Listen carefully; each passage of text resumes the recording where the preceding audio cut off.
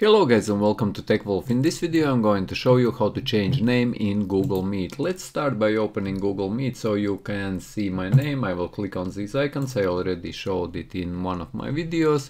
Click on Start Meeting, click here on Join, click here on Chat guys, and you will see that currently if I click on People you will see that my name is Wolf and this is me, as you can see here guys. But if I would like to change this name, open a browser and in search type in Google account guys, because this is your Google name guys, and to change your Meet name you also need to change your Google name. Here you will see account.google.com, go to this URL, here you will see Welcome Wolf, so it is exactly the same name as you can see here on Google Meet application. So to change this name, click here on personal info guys, and here you will see your name. Just click on this guys and you will be able to change your name. Currently, as you can see, I have only one name, which is Wolf, but if I will change it to Wolf123 for example, I will save this guys.